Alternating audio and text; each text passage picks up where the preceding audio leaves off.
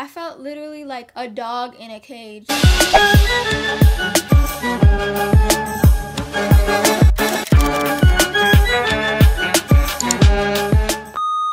What's good, Nessa gang? Welcome back to my channel. If you're a new viewer, what's good? Make sure you hit that subscribe button and be a part of Nessa gang, because Nessa gang is the littlest gang of all gangs. First of all, I just want to say that I apologize for making you guys wait so long for this next video, but I really wanted the last story time to get to 10K, so I knew that everybody was caught up. 10K likes is nothing, you feel me? It's been about 2.5 weeks, so let's try to do better this post. I'm gonna make it 10K again. Let's get this to 10K so I can post the next video. Just letting you guys know in the beginning, you feel me? I will tell these story times all the way into the end. There's been some people that's been asking, can you do like regular videos like you did before? Yes, I will, and I am going to be doing it. I just been focused on my Team VZ channel and page and all of that stuff. I'm going to be getting ready as always, but this time I'm going to be using the things that I got from boxycharm. Shout out to boxycharm for sending me this. They send me a box every month with full-size makeup products. They're different every month. You guys could subscribe to them for $21 a month, and they send you over $100 worth of makeup, which is cool because, you know, you get to try things that you never would have tried. And most of the time, you're amazed because you're like, I would have never bought this because it's $45, but this does the job more than anything else. So yeah, that's that. But let's get into the video.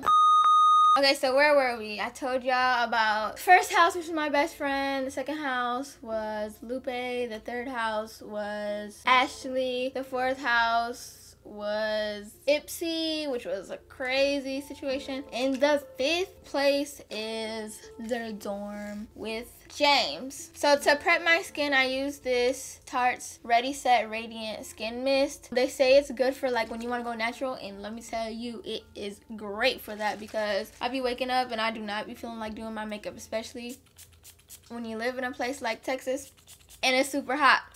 Oh my god, there's like 4 flies and like they just keep coming in from the window. There's like a crack in the window somewhere, which I can't figure it out. But anyway, I told you guys how I was supposed to move in with my sister in Chicago and try to start a life there. But then James convinced me that moving with him to college, because he went to college, but the thing was, he didn't have his own place. Like, he actually stood on campus. This dude stood in a dorm, so I stood with him. I stood with him in a small bedroom for months. It was not easy. So remember I told y'all that I was like out of love with James, and I guess me moving back unofficially made us be together again because I'm living with him for months. So for my eyebrows, I'm gonna use Chella's eyebrow cream thingy. So one side is a brush and then the other side is the actual cream. It's perfect for on the go. But anyways, back to the story. So remember I told you that James said the agreement would be I would try again with him and live in the dorm room, and then at the end of the summer, if things are not what he thought it would be, if things were down south and bad, then I would just pack my stuff and then move to Chicago, right? So my plan was to just go there and just like tough out the 2 months, and at the end of the summer be like, you see, it's not working, like let me go. Because at that point, like, you can't keep crying and trying to be suicidal, you feel me? So every day I'm just taking the days by day. So I moved there and it's completely different. It's a different scenery. Like, I was so bored because I didn't know anybody there. It was 2 hours away from home. I just felt so miserable because I'm like, I'm not even on the same level of this dude. I don't know anybody. I don't have any friends. All these people are kind of older than me, and nobody's supposed to know that I live here because James was an RA. So he was basically living for free. All he had to do was like some work or whatever. So if anybody found out that I was living there, he would have lost his job and probably would have got kicked out. I forget what would have happened, but it wouldn't have been good. So I have to like stay in this room locked up. Can't even go out that much because somebody will get suspicious. Can you just imagine how depressing that is? I felt literally like a dog in a cage. Like, he still had to do stuff, so he would leave and I would just sit there. Mind you, I've never had friends like that, so I didn't have anybody to talk to except for Tori and my sister. I was mad and irritated all the time. So after I think a month went by, which is a really long time, especially when you have nothing to do, nobody to talk to, and you're always in a room and you're arguing with James all the time, because you guys argue about the smallest things. And every relationship you're gonna argue, but me and James was like on a whole nother level, because he was so petty. He never wanted to stop arguing. He wanted to keep going, and it would last all day. Like, I'll be trying to get to the point and this dude just don't get it. He just wants to keep going. So after a month went by, I was like, look, I cannot live like this. In my head, I had to talk to myself. I was like, Vanessa, you cannot be living like this. Like, you already have in your mind that you're leaving, so you're making yourself more miserable because you're not trying to like enjoy it. Because I feel like you can make a relationship work if you want it. You have to really want it. I did not want it at all. But at one point, I was like, you're gonna waste months of your life just sitting here unhappy. So I told myself, I was like, just try to like James again, try to love him again. After that day, I came to my senses and I started to give him a chance again. Like, eventually me and James was like mad cool, almost to the point where we used to be in the beginning of the relationship. But eventually it just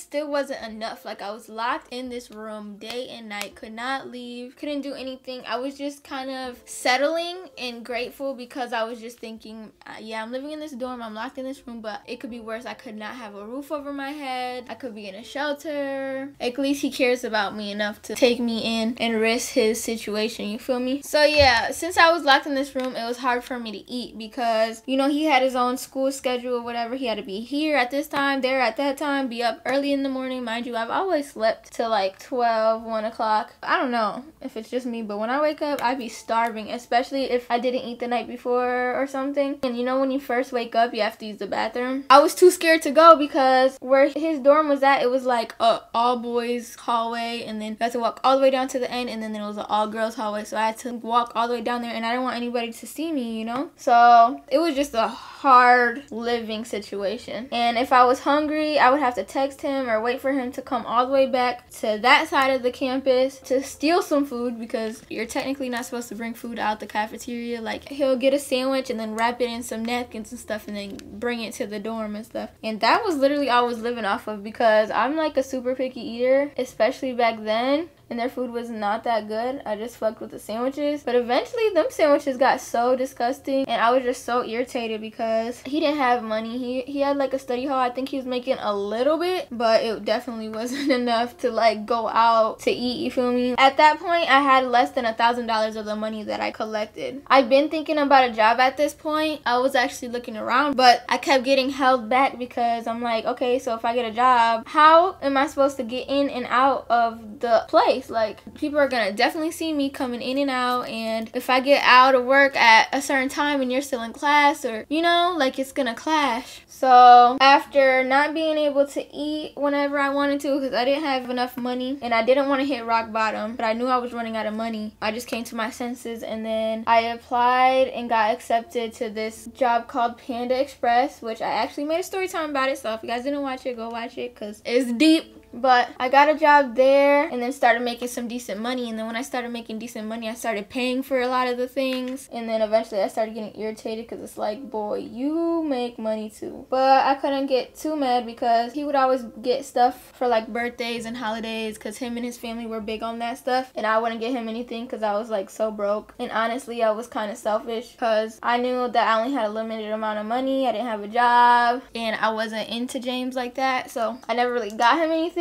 So whatever, I feel like that's besides the point. So I got a job. I was tired of all that stuff. While that was happening, I was on Facebook one day and Damo Wilson posted something like, hey, like, I need a new friend, make yourself noticed in the comments. So I just kept dropping. Look, I'm gonna save that whole story time, because that's like a whole story time, which I don't know if I want to drop or not, because it's whatever, I don't know. But long story short, she messaged me and like we became real cool. Like, we talked every day for a while, and she had posted this app that she was live on called You Now. And so when I went to watch her, like after she got off, I was like, what is this app? And after I was like looking into it, I was like, oh, this is pretty cool. Like, you go live and like people watch you and talk to you, and like you just do stupid stuff. You have to make an account to even watch somebody at that point. I don't know if it's the same now, but I made an account and I just started going live, and and watching people, and like people enjoyed me. And I was, let me tell you, I got so tuned into that app. Like I was on that app from waking up to going to sleep, bro. Like it was crazy. Like whenever I could get on the app, that's when I was on the app. I think I even tried to get on the app while I was at work. Like I was just talking to people. They was making me laugh. It actually made me feel like I had a life because, you know, I had somebody to talk to. People complimenting me, telling me that I'm beautiful, making me feel special, you feel me? So of course I'm gonna get on there. And once I got the job, because mind you, James was always doing something because, you know, he was the RA and then he had hella classes because I think he was trying to finish sooner or whatever the case was. He had a lot on his plate, so he never really seen me. And when I got the job, he definitely hardly seen me. And when he came back, like we didn't really talk. And when we did, it was an argument. So like I just started pushing him away again. And then things started like getting tense. And whenever he did come back, I would be on live and I never wanted to get off. He'll start talking to me and I'll still be on live. Like I would ignore him. Like that was my escape, especially because I knew he wasn't gonna talk stupid while a lot of people was watching me. So I was definitely using You Now as an escape from him as well. So then while I'm on live, I do fun stuff. I'm like goofy and all that stuff. And one day I'm like talking about what I want to do in my life. I was like, one day I want to be famous. You know, I feel like everybody when they were younger at least was like, I want to be famous, or even to this day, like I want to be famous, but you never really know what you're gonna be famous for. Like what, think about it, what are you gonna get famous for? I really wanted to be known because I don't want to just die and then be like a local girl, you feel me? Like I want a lot of people to know me, my personality and stuff.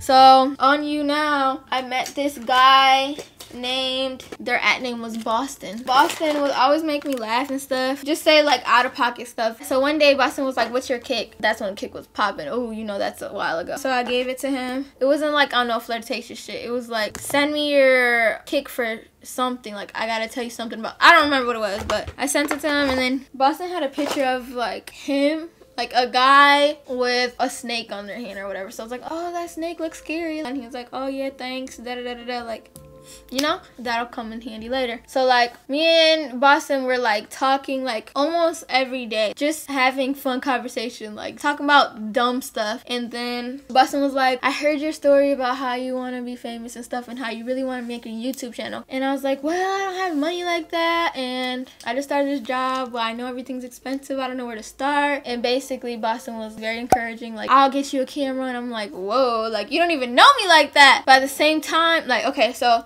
all my life, I've always hated gifts. But this time, I done been through so much stuff and I really wanted a freaking camera and YouTube channel. So I was like, okay, what can we do? And then Boston was like, there's this website called QVC where you just pay monthly. Like you could just drop $100 now and then pay $100 every month until it's all the way paid off. So long story short, that's what I did. I bought it and Boston actually stole one for me. He's like, I'm gonna steal one for you. And I was like, hell no. If you go to jail, I'm gonna have that on my mind. Like I could do it myself. And he was like, I'm gonna get it anyways for backup or whatever. And I was like, do what you do, but I'm buying it. So I bought it, and that's when I started making YouTube videos. And I was on You Now, and then I just blew up on You Now, had hella views and likes and comments. But I ended up getting off because there were a lot of people who were just starting You Now that were getting, like, they're called tip jars, so they were getting paid to go live, and they just made their account. And I've been reaching out to You Now, and they never gave me the tip jar. So I got mad and I quit You Now, and then I told them to go to my Instagram, which at the time I only had 1,000 followers. And then that's when my Instagram started popping. I started posting on there. Boston, basically he was telling me how he usually just come into people lives and bless them and then leaves. And me being a Cancer, I was like, no, you don't have to do that. You're cool people. I don't want to feel like I'm using you type stuff.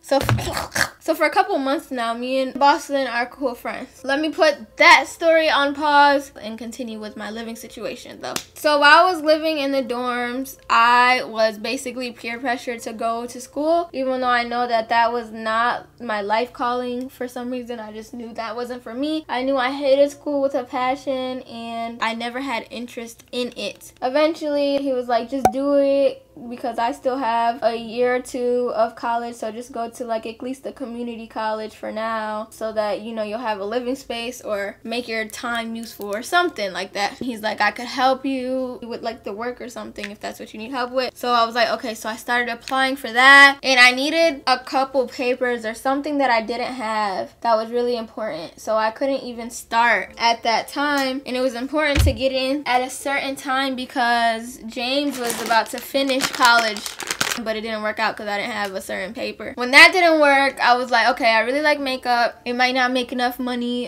that you or your family would like me to make, but it's something. So I applied for cosmetology school. I was super duper excited. I was trying to hold it off. I was so young. I was like, me and my best friend promised that we was gonna do cosmetology together. So my dumb ass was waiting for her. But at that time, I was like, I'm just gonna apply. But there was something wrong with that too. Like something happened. So I ended up not going. And also, I ended up having court around that time because I got caught shoplifting, which I could do a story time on that too. So I had to go to court and stuff. And mind you, I was like broke, which is why I got my job, but I saved that for the other video. I'm just letting you guys know what was going on around that time. I was irritated with James because he was so used to everything getting handed to him. He always said that he was born in the hood because he was like raised in the same neighborhood as me, but he really was like more spoiled. Honestly, he could get whatever he wanted with the right amount of whining and fussing. A lot of the times, like, he never understood where I came from, I guess. So he didn't really understand the struggle that I was going through. At that point, I couldn't really say anything to him or his family because as much as I didn't like really mess with them, my family wasn't there for me. You feel me? So I can give them that. But most of it is because James fought for me. Everybody knew that he was attached to me and that I wasn't going anywhere. So it felt like they tolerated me. But anyways, his family is big on the guy does all the hard work and the woman sits at home, cooks, cleans, and everything. Make sure you're straight. That's all the woman's there for. That's what she has to do. So like James was very dirty. Like, let me tell you, I am very lazy. Like, I don't have OCD where I have to clean up every 2 seconds. I'm not dirty, but I'm not OCD. You feel me? So James was definitely not that. He was very dirty. And there's this disorder that James has that drove me insane, but I'm not gonna tell you guys just out of like respect and privacy, but his disorder drove me crazy and it made the dirtiness 10 times worse. Just imagine living in a small, cramped up dorm room with a mini fridge, a microwave, a futon, 2 beds, and a desk and stuff for 2 people. On top of it being so messy because James is so dirty. We would always get into little arguments because he would not want to clean up. He's like, you need to clean up. You're the girl.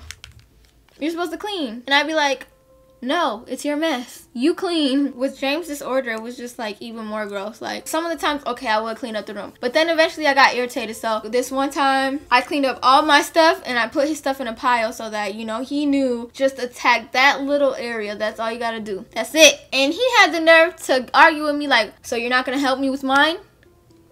I just cleaned this whole thing. I cleaned up 90% and you're tripping about your little 10% in the corner this time. I did my stuff, our stuff, and you want me to do your stuff? You're tripping. You know, just little stuff like that. I would get so irritated because I'm like, dude, I believe that everything should be 50-50 for the most part unless stated otherwise. Basically, me and James just fell out all over again. Like, the smallest things would make us argue for so long. For example, I'm gonna read it from my diary. We got into arguments about his dreams, like full-on arguments. This is how it went. I had a dream that you made a to-do list in case you got to stay back in Grand Rapids for a week. And tell me why for 2 days it had meet with the B word. I was heated. Tell me why I grabbed and picked you up by the neck and slapped the F out of you back and forth about 4 or 5 times. And your sister just looked at you like, that's none of my business. So that was his dream, right? The way he said it, it was like cocky. Like, and then I slapped the crap out of you and your sister didn't do anything about it. I was like, first of all, my sister would never do that, and second of all,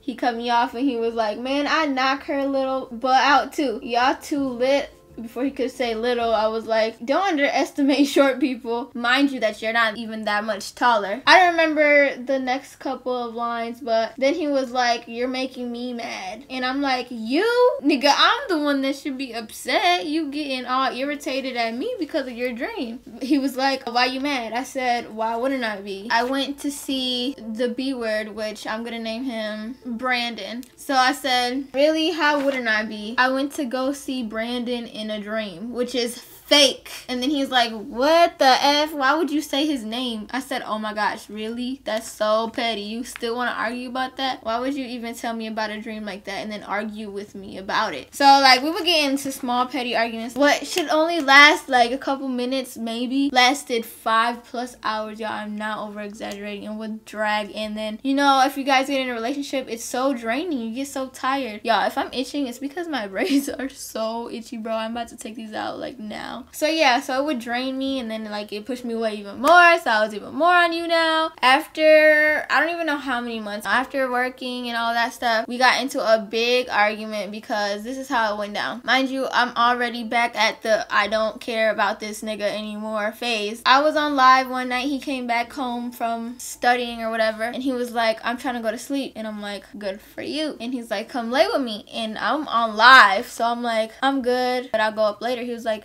I kind of need to go to sleep now, and I can't sleep if you're not up there with me. And I'm like, I'm not trying to do it, because remember the disorder I told y'all about? I was not trying to deal with his disorder. So I'm on the other bed, because mind you, there's 2 beds in there. It's like bunk beds on top of each other. So I'm on the bottom. He's like, come up here with me. And I'm like, no, later. So eventually he got balls. Mind you, remember the time that I told you that we wasn't together? He was telling me how his friends were telling him, you let her walk all over you. You need to be more firm with her, type stuff, like getting all this stuff in his head, like trying to influence him. And he started to be that way. He started to be aggressive, like grabbing me when we got in an argument. And I'm like, what the heck? Like, you never used to do this before. And like raising his voice. It was just like really aggressive and hands-on when we got into an argument. So then he like slammed my computer shut, which took me off live right there. And he's like, come on, come up here. And I was like, don't put your hands on me. What did you do? And I told you I'm about to be up there later. Like, now I don't want to lay with you because you're doing the most. Like I said, it's bunk bed. So he was like pushing me up the steps to go on the bed, like forcing me up there. And I'm like, move, get out of my way, like, let me go. I'm not facing the stairs. I'm like facing like the opposite way because I'm trying to like get off, and he's like pushing me up, like he's hurting me, like pushing my chest up. So I sit on top of the bed, but I'm still like trying to move him so I can get off and like go to this girl named Laura's dorm room, because he went to school with her, but we went to the same program, Upward Bound program and stuff. So that's how I knew her, and she stood in some apartments next to the dorm. So I was like, I'm gonna go to Laura's house, like you doing way too much, like let me go, just get out of my way. He was like, no, go up there. So eventually, long story short, he pushed me really hard and my hand flew up,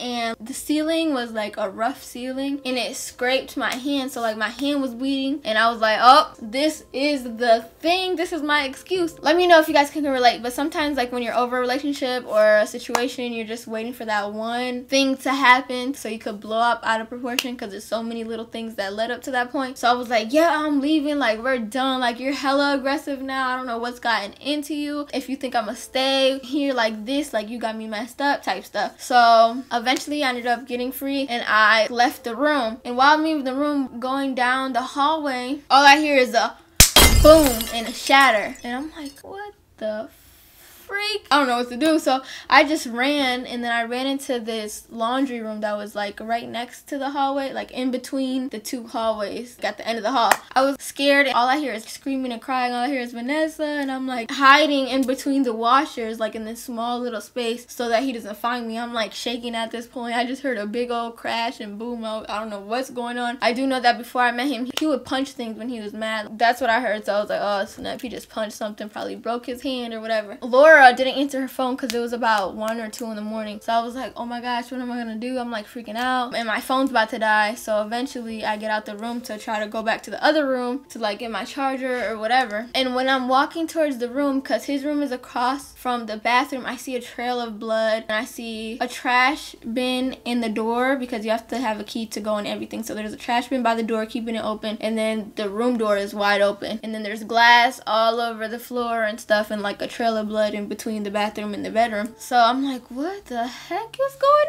on? I go in the room and James is just sitting there with his hand like this. A piece of glass got stuck in his palm and in his wrist or something like that. It was like a big piece of glass. So when I left, he slammed the door and punched the door, but the door had a glass mirror behind it. I guess he didn't remember or whatever. I don't know. Kind of felt bad, but at the same time I was like, Vanessa, don't do it because you're gonna get stuck even longer, blah blah blah. So I was just like, I need you to call the hospital, or I need you to go to the doctors because that's not good. Like, it could have hit a vein or whatever. That's a lot of blood. He's like, no, I'm not going. No, F this, because I know that if I go to the hospital, I'm gonna go alone, or if I go to the hospital, you won't be here anymore. And I'm like, bro, go to the hospital, go to the hospital. He's like, no, like he was being stubborn and stuff. So like I ended up staying there, helping him. I don't remember if I stood there or not that night. I don't think I did because Laura didn't answer the phone, but I was done with him. I told him like it's over. So we were over. The next day I went to Laura's house for a couple weeks because I still had to go to court for a couple things. I had probation and stuff, so I was dealing with that on top of working and trying to figure out how to transfer. I ended up reaching out to my mom and she told me to come back. We don't talk all the time, but when we did, she was like, maybe you should come back and be at the house. I was like, well, what about the bed bug situation? Because you know I'm not messing with that. And she was like, no, it's all gone. We got rid of it. We bombed the house, blah, blah, blah, blah. So I was more than happy to come back. Like, yes, okay, I'll be straight. I'll work really, really, really hard, and then I'll get my own place or whatever my thought process was at the time. So she told me to come back. The next day after the big old fight, me and James, he wanted to talk to me. And basically we ended on good terms